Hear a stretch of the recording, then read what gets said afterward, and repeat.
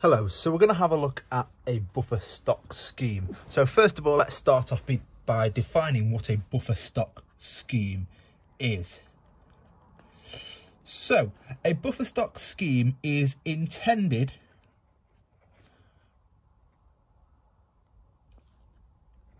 to stabilise the price of a commodity by buying excess supply in periods when supply is high and selling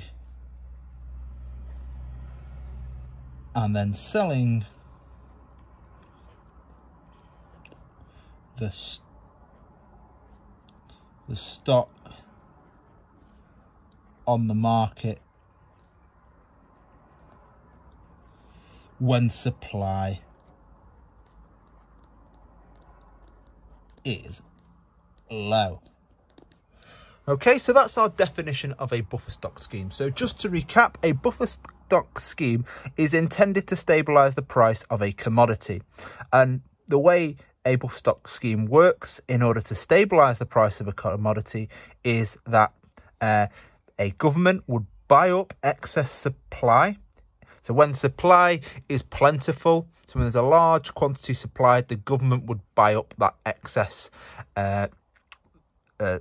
supply, and then they would store it. And when supply is low, they would then release the stocks that they had previously bought up onto the market. And by buying when there's excess supply, by buying the excess supply and when there is high supply, and releasing the stock that they have when supply is low, that should allow to stabilise the price. And we'll have a look with regards to our diagram how that works. So just obviously we said a buffer stock scheme is intended to stabilise the price of a commodity. Just to recap, what we mean by a commodity is when we talk about a commodity, we're thinking about raw materials. So we often see buffer stock schemes used for agricultural products,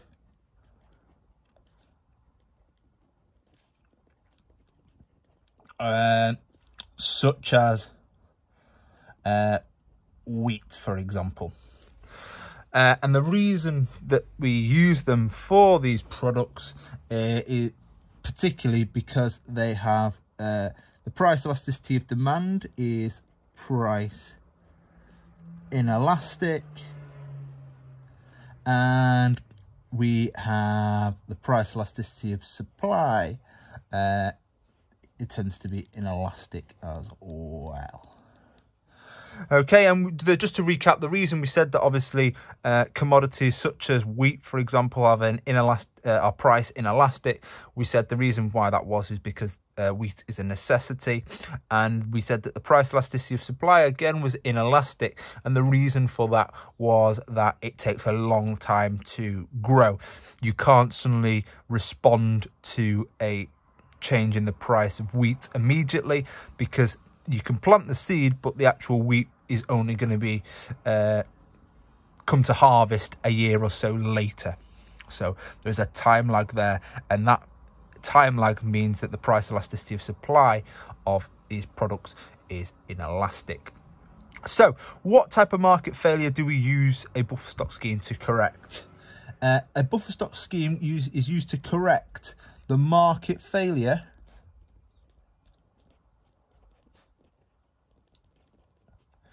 of price instability, or as is also known, volatile prices. So a buffer stock scheme can be used to correct the market failure associated with price instability, or otherwise known as volatile prices. Okay, and the reason there's another video on this that explains why volatile prices, particularly with regards to commodities, is a significant issue and therefore needs to be addressed, and that's why we're going to have a look at a buffer stock scheme. Okay, so let's have a look now at drawing our diagram with regards to a buffer stock scheme. This is probably one of the more technical diagrams that we're going to draw, so it's really important that we understand how to draw this. So, like with all the diagrams, we're going to start off with our axes. And quite simply, this is going to be price and quantity. So nothing new there. Right, so what we're going to add in, we're going to add in our supply curve. In this scenario, our supply curve is going to be perfectly inelastic. And we're going to label this supply curve S1. We're going to draw another perfectly inelastic supply curve, and that is going to be S2. Okay. What we're going to draw now is we're going to draw in a demand curve. We're going to make this as steep to try and represent obviously the price inelastic element. So that's quite a steep demand curve. There we go. Quite a steep demand curve there, and we'll label that D. Okay. Right, what we're going to do now is we're going to add in some prices. Yeah. So we'll just draw in a dashed line here,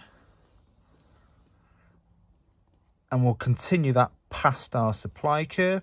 And again, up here, we will again draw another dashed line which we extend beyond. Okay, and what we're going to do is we're going to label these prices on our y-axis. So we're going to label this minimum price, and we're going to label this maximum price. So some of you may be thinking, hang on a minute, why are we labelling this minimum price and why are we labelling that maximum price? Because when we looked at price controls, obviously they were the opposite way round. So obviously when we were looking at price controls, so we're looking at minimum and maximum pricing, we were referring to a maximum price as a price ceiling, and we were referring to a minimum price as a price floor. Okay, but when we look at our buffer stock scheme, we ignore those definitions of a minimum and maximum price. In a buffer stock scheme, what we purely take the maximum price is we're saying the price cannot go any higher. We're not going to accept a price higher than this amount. And here we're saying we're not going to accept a price lower than this amount. So minimum price, we want the price to be at that price or above it, but it can't be any higher than the maximum price. It can be the maximum price, but it can't be any higher than that.